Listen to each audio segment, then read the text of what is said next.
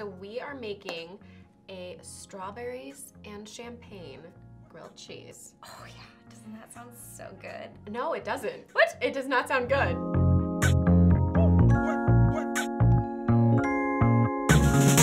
But it is actually good. Anything with champagne is good with me. What I was surprised about this recipe is it's not as sweet as I thought it was gonna be, and it's still really yummy. Okay, so let's start. Okay, we're going to slice our strawberries. Okay. Lauren, would you like to take that away? Most people don't allow me to have control over the knives, but yes, Jessica. You want to slice the strawberries whole and just in thin slices. I tried to do it half yesterday, and you can. It doesn't change the flavor, but it's just not as pretty. Probably only need what, like 5 or 6 strawberries for each grilled cheese? If that even. Lauren cut them really nice and thin, which I think tastes better on the sandwich. I'm really good at this. Great. Cut that, Wonderful. I look crazy.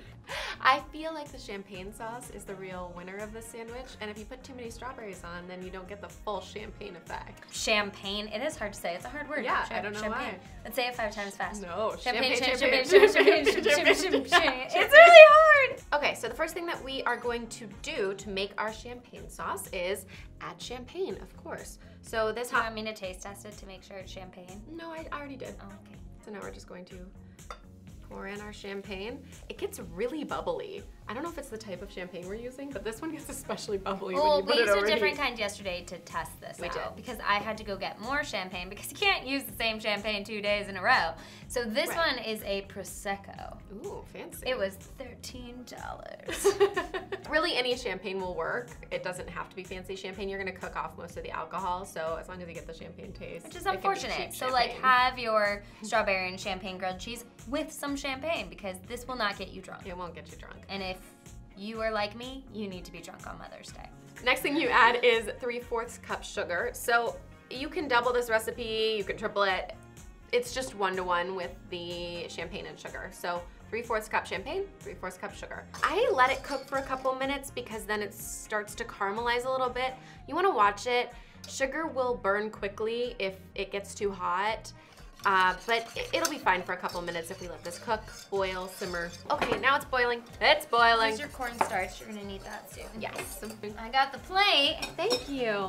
All And right. I also, You got the champagne. it was sitting right there. How could I not bring it? Next step is mixing our cornstarch into the champagne mixture. I never really measured out exactly. I always do a little bit more and then eyeball it as I dump it in to see how thick it's getting. So you need to temper this so it doesn't get clumpy. And for anyone who's ever worked with cornstarch before, you know that it's a very weird ingredient. If you add just enough liquid, it will be a solid and a liquid. Did you ever play with cornstarch when you were little? No. Okay, look. It's really fun. It's a really fun craft for your kids. And when you don't want to go out on a Friday night with your friends, just get cornstarch. I'm gonna add, I would say about half, and we'll stir that in. Next step is adding butter. I'm gonna do about a tablespoon of butter. It just kind of gives it some good flavor. Cause it's butter. Normally when I make this curd recipe, I do it with some kind of fruit. So I've done like a strawberries and champagne curd and combined them together, or I did a passion fruit curd recently that was really yummy. We are getting our butter all nice and melted. Jessica was really scared yesterday when it was bubbling. It was almost bubbling over the pot yesterday. Now we will add our eggs. Okay. 2 eggs. I don't think you have to temper them, but I always do, just in case. It doesn't hurt. Can I crack an egg? I feel really Please bored crack an over egg. here. Forgot to add our salt and our vanilla. You can just dump that right in. Normally I add that before the butter. It doesn't really matter. It's all just flavor. I'm gonna make this real fancy for the camera. Ready? Watch your arm. Whoa, whoa. You chickened out. I didn't want it to splash everywhere. So it went the champagne with the sugar. Then we temper our cornstarch. And I added about half of our cornstarch. So we probably ended up using about a tablespoon of cornstarch in this recipe. And then a pinch of salt, about a tablespoon of vanilla, or teaspoon. Then we added about a tablespoon of butter. And now we're getting ready with our 2 eggs. Will you whisk our eggs, please? Yes. All right, I'm gonna pour a little bit of this mixture in with the eggs. Oh, is that gonna be hot? Well, if it gets on you. Stir, stir, stir. In this tiny bowl. Stir, stir, stir. Now you're gonna pour that in and stir.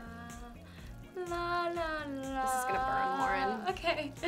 What am I doing? Pour and stir in the pot. This is where you gotta get your arm muscles working. Oh, okay. Oh yeah, that egg is cooking. All right.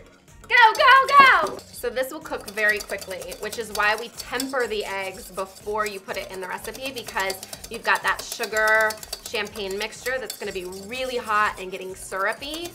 So once you get your egg mixture ready, you wanna dump it right in and stir right away.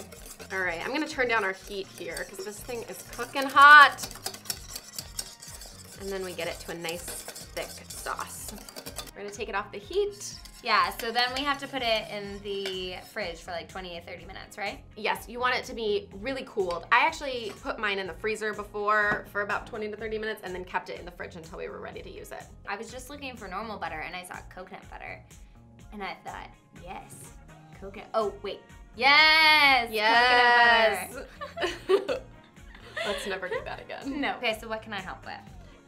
You can start layering our bread onto this griddle. Okay. We're gonna like lightly toast our bread. This is not just ordinary bread, though. What kind of bread is it? This is brioche bread, our favorite kind of You gotta sweet. You don't ever allow me to talk, Jessica. I'm sorry. She's always interrupting me. So yes, brioche bread. The bread of the brioche. Which is nice and buttery and delicious. What is brioche? It's a type of bread. What makes it different than white bread? It's got a lot of butter in it. That's why we're toasting the brioche before we make our sandwich, because otherwise it can kind of get pancakey. Hand me that cheese, I will cut Ooh, some. that's a great idea. So if you don't love brie, yeah, it's probably not the same. Your mom likes brie, okay? And this is a Mother's Day grilled cheese. Make it Exactly. for your mom. What other cheeses do you think would work? I mean, you could even use like a cream cheese. oh yeah. Mascarpone. Yeah, but that's not, you can't grill mascarpone cheese. Oh wait, we did. did. For our beef grilled cheese. I was Ignore like, me. I bet you could do goat cheese and it would be really good. Brie's really hard to cut. Ooh, uh-oh. Our bread's getting toasty. We talk too much. We talk too much. So like, how many slices of cheese are we gonna put on each piece of bread? I put about 2.5. Okay, I'm almost there then. Great. If you are gonna use brie, it's the triple cream brie, right? Yeah, it's the triple creme, just because that's a little bit. creme. It's fine. Cream creme. Whatever. It's got a little more weight to it. It's not as smushy. Hopefully by now your champagne sauce is nice and chilled and ready to go. Which, just like magic, ours is. Ours is. So we're gonna spread the champagne jam on, depending on how sweet you like your grilled cheese. But you can also, if it's not enough, just dip it in. Yes, I highly recommend having some on the side and dipping it in. Yeah. You'll have enough from the recipe, so why not? Do you want to add some strawberries and brie to this for me? Okay, strawberries first. Sure. Doesn't really matter at this point, but I like the strawberry and champagne together because then you get the nice mixture. Okay, okay. Okay, and 2 things of cheese, or 2.5. If you really like brie, you could do a whole 3. It's also gonna melt, so keep that in mind. It'll get nice and melty and it'll kind of even out. So do I throw this back on the griddle? Once you got a sandwich, once you finish your... Just top it off? Yeah, just top We it off don't add there. any kind of stickiness over here? You can add some more I guess champagne the jam. cheese, though, will Yeah, make the it cheese stick. will stick, but if you really like that champagne jam, add some more. And I'm going to place it down with the cheese facing down on the griddle, because Yeah. that's what we want. Nice and melty. Ooh, I'm excited. Honestly, this is a great idea because going out to brunch for Mother's Day is crazy. Yes. So, and it can be so expensive. So you can just grab some champagne, invite your mom over, make some mimosas, make some champagne strawberry brie grilled cheeses, and have a good old time. Get some face masks going, you know, hang out. And you'll have leftover champagne. Get champagne tipsy in your food and your drink. As you cook. As you should. You have to watch this recipe closely because the bread will burn quickly. If you don't want your bread to burn, but you need to warm it up more, you can actually wrap it in tin foil. But it takes twice as long for the bread to burn, but it'll still warm up the sandwich and cause your cheese to melt.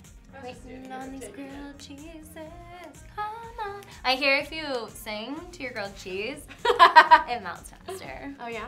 What are you gonna get your mom for Christmas? I mean, what are you gonna get your mom for Mother's Day? Well, I've been really going for like the experience gifts lately. Yeah. And Wicked is going to be showing in town. So I think we're gonna get our tickets to Wicked. Oh, that'll be so fun. Hopefully she doesn't watch this video. At least they're not burning. Why did the brie cross the road? Because it believed it could. You thought of that pretty quick. Oh man. I think they're ready. My God. It took a lot longer than I think it did the first time around. So, yeah, 5-10 minutes. Yeah, Take just them off. keep an eye on it. All right, take those babies They're out. not burned. All right. Ready to taste Oh my test. gosh. It's the moment of truth. Mmm. Smells It's really good. toasty. Texture's good. I like when the bread is especially toasty for this Ooh, one. Yeah. Yeah. It looks real good. I just like looked into our TV to the side to make sure you could actually see the action happening in here. Ba-bam. Now we have to taste test them. Okay, are you gonna take your first bite? Cheers. Wait, I want that one. No, what? That one has No. more brie. You don't like brie. Okay, but it did look so melty and delicious.